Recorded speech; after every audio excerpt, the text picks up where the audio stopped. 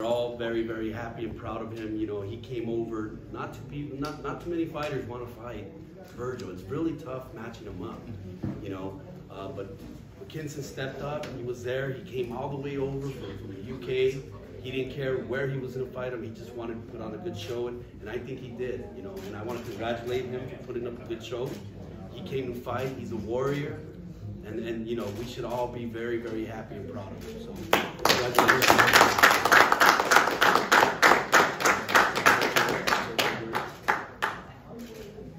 Yeah, I was very confident.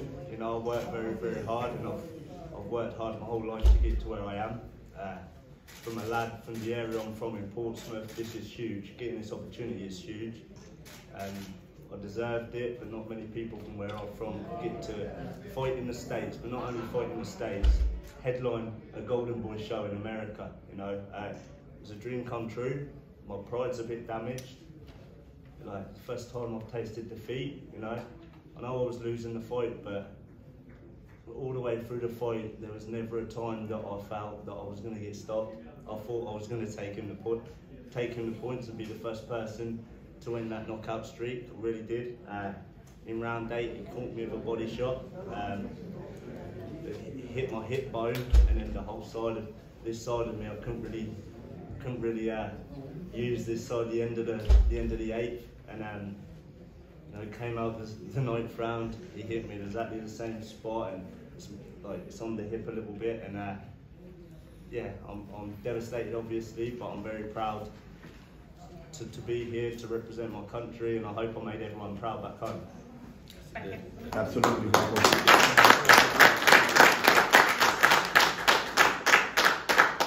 Michael, did the fight unfold the way you were hoping it would, strategy-wise?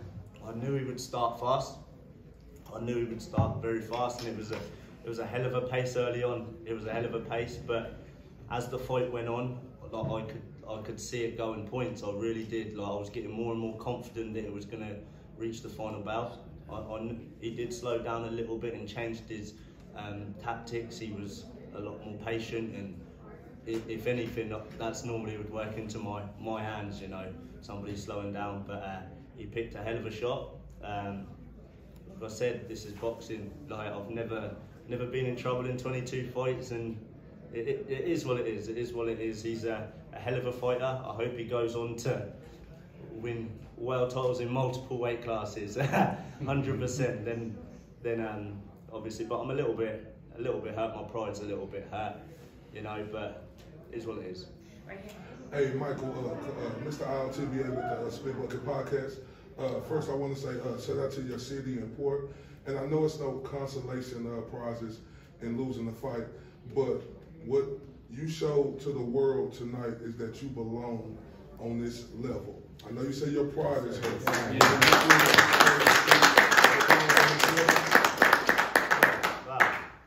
I don't belong at the level I was fighting at before.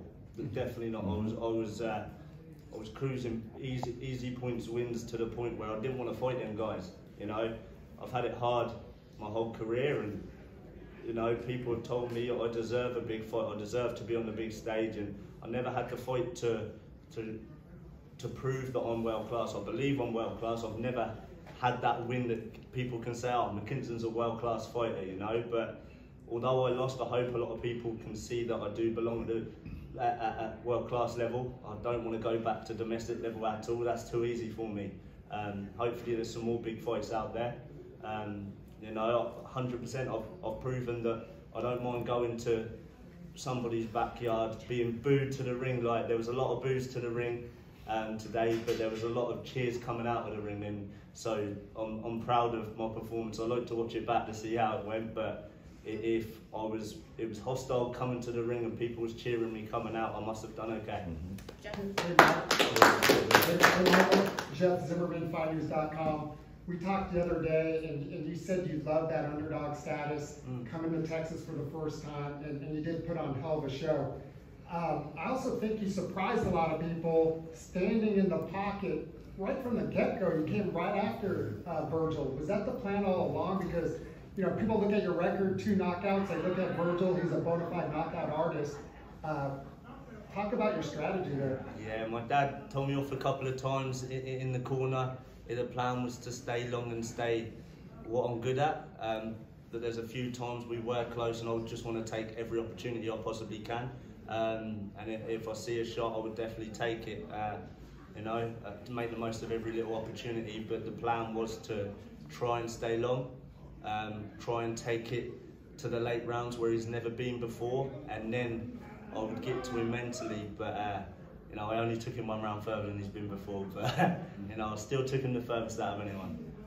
Mike, congratulations on a great performance and thank you. Not too many people have the courage to come out to Texas and fight a Texas fighter in their own backyard, so all respect. Not just a Texas fighter, he's like a hero here. You know?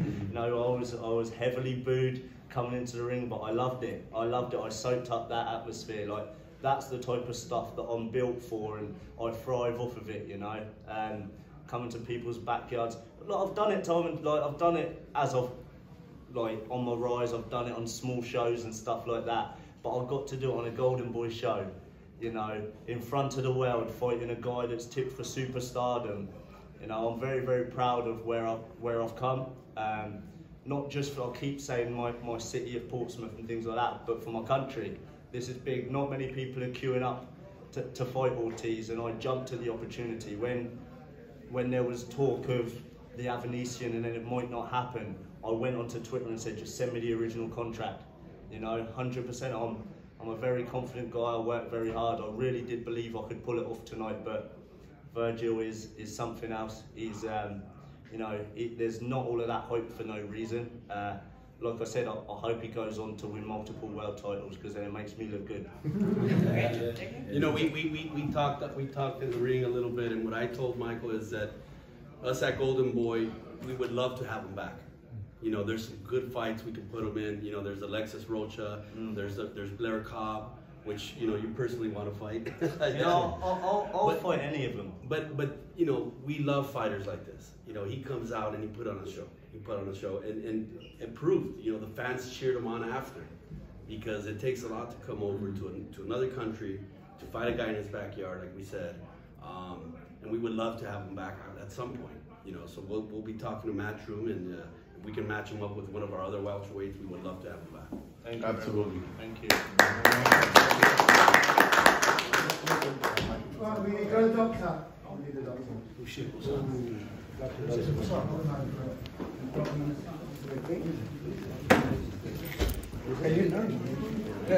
We got a nurse here. Hey, Chris, we have a nurse here. Hey, Kim Rose. Hey, what's wrong?